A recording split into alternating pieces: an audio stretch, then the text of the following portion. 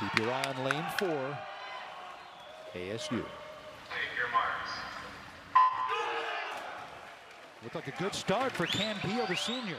That was a great start for Peel right there. He's got to hit this wall again. It is all jammed up right there at the 50, or at the 25, pardon me.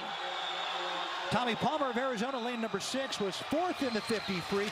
Cam Peel was 7th. Peel hits the wall, and Jack Dolan now in the water, the winner of the 50 free earlier tonight.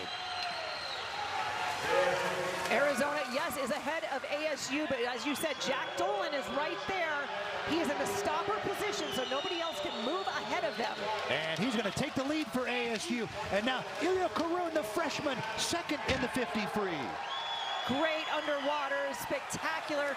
Do not keep your eyes on Stanford right below them. They were trying to make a move right there, but no, right there in that underwater, unreal. Yeah, this is ASU. Ilya Karoun hands it off to Johnny Kulo. He was 3rd in the 50 free earlier tonight. Now here we go. All you have to do is just concentrate on finishing, get under that wall of water. He did a nice job. Meet record 1:15.00. NCAA record 1:13.35. Got it. 1:14.59, and that is a meet record in the final Pac-12 championships. Another record broken by Arizona State.